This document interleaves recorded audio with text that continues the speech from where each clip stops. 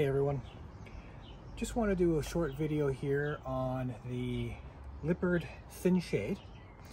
Our Freedom Express 246 RKS came with a Lippert door, and it had a decal, can't remember if it was at the top or the bottom, but it said Thin Shade Ready.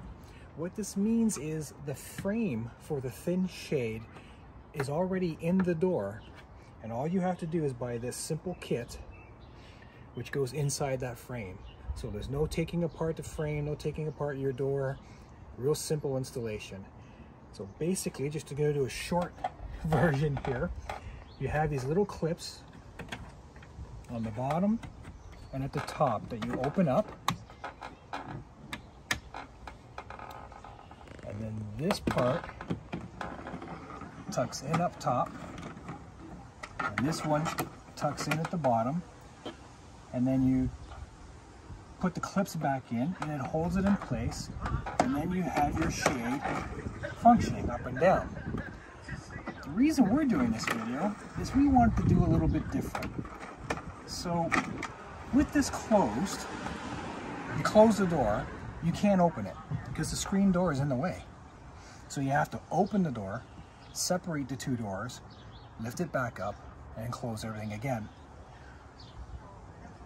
If you close it part way, so you can still see out, when you're walking around in the trailer, say you're in your PJs in the morning, people can see in and see you. So what we did, took it out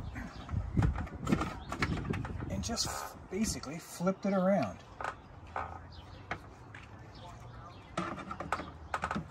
So we put the top in at the bottom. Watch that cable. Don't pinch any parts. And then the bottom in at the top. Oh. Of course, that's going to happen when you're videotaping.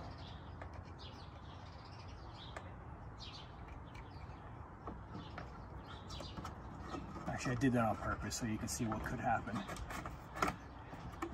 You lock them into place. Lock the bottom into place.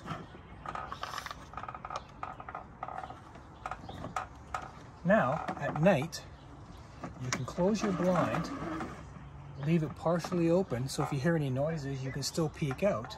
But because it's up there, people can't see in and see you in your pajamas. All they see is your face.